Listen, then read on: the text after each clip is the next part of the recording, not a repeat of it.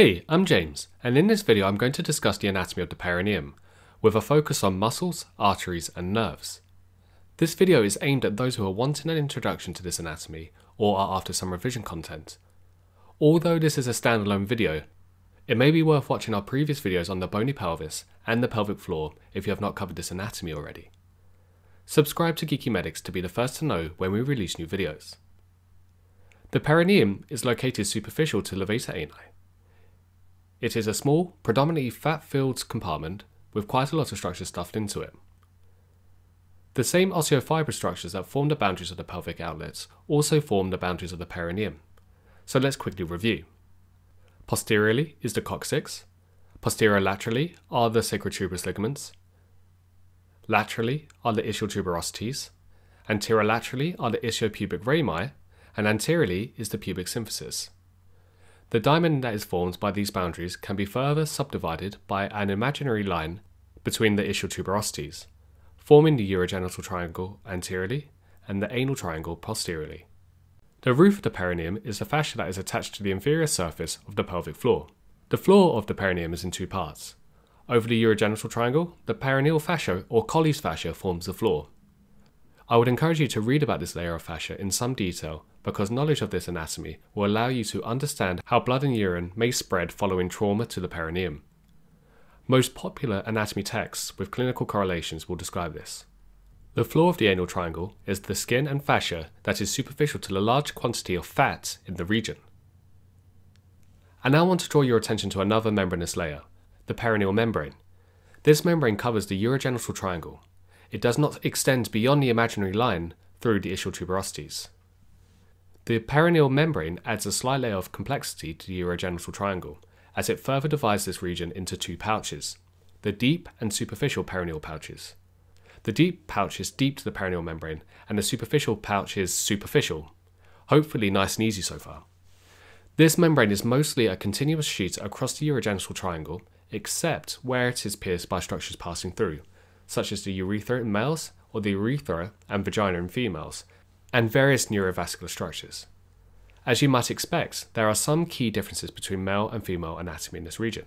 So I am going to remove some of the anatomy on the female model I have here, and will add the male model on the screen. At the moment we are looking at the female deep perineal pouch. The majority of the muscles that we see here are sphincters that constrict the structures passing through the perineal membrane. On the female model, we can see the external urethral sphincter, compressor urethrae, and urethrovaginalis. These are striated muscles that mostly act to constrict the urethra, but also the vagina in the case of urethrovaginalis.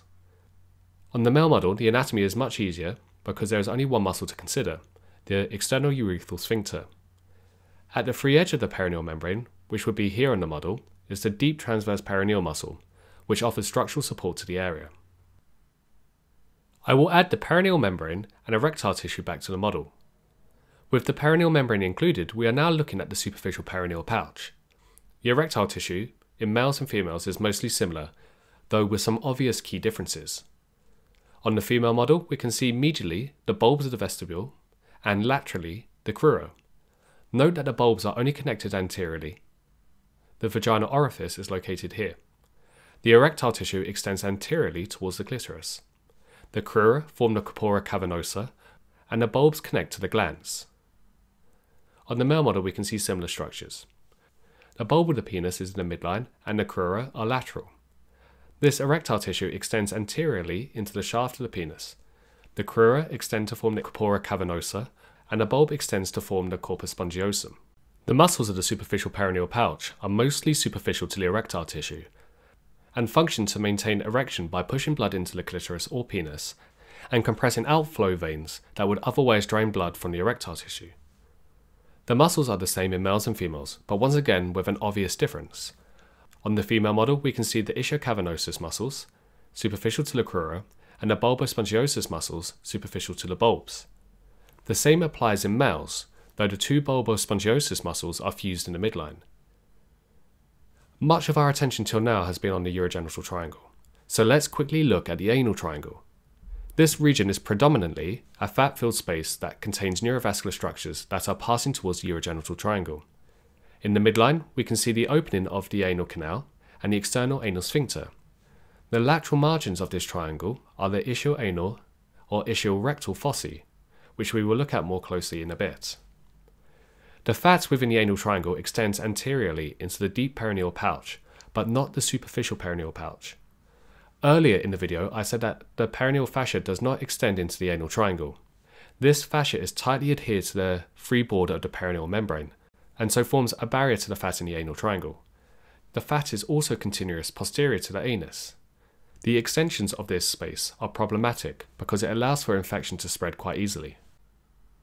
The final thing to talk about on this screen is the perineal body, and this perhaps is the most important structure on the model. It is a fibromuscular mass located here on the model. What you may be able to appreciate just by looking at this is that most of the muscles are attached to the perineal body. This includes levator ani. You should try and think of this as a spot weld between the pelvic floor and the perineum. It offers a great deal of support for this area of the body. Any pathology to this region can lead to significant weakness, which can lead to incontinence, prolapse, or other complications. The remainder of the video will look at how nerves and arteries reach the perineum. The veins will be omitted from the model, though they largely follow a similar pattern to the arteries. The artery that supplies the lesser or true pelvis is the internal iliac artery. The internal iliac artery is a branch of the common iliac artery, which in turn arises from the abdominal aorta.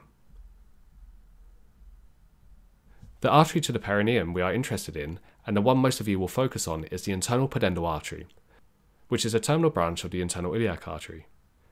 There is an external pudendal artery, which arises from the femoral artery. The nerve that we will focus on is the pudendal nerve. The pudendal nerve arises from the ventral divisions of the 2nd, 3rd, and 4th sacral spinal nerves. The artery and the nerve leave the pelvis via the greater sciatic foramen, inferior to the piriformis muscle. We can pick up the artery and nerve on the other side of the greater sciatic foramen.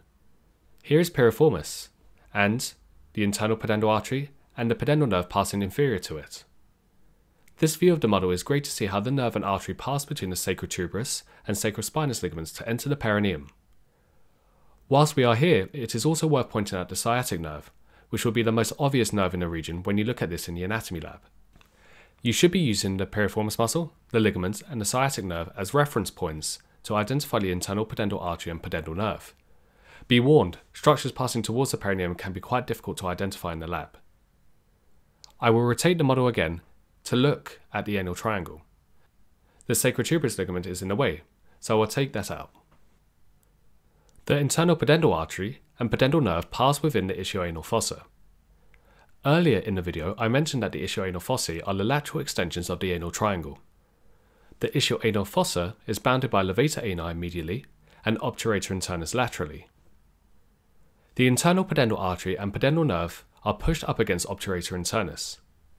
In vivo, there would be a layer of fascia covering obturator internus, and this forms a tunnel for which the pudendal nerve and internal pudendal vessels pass.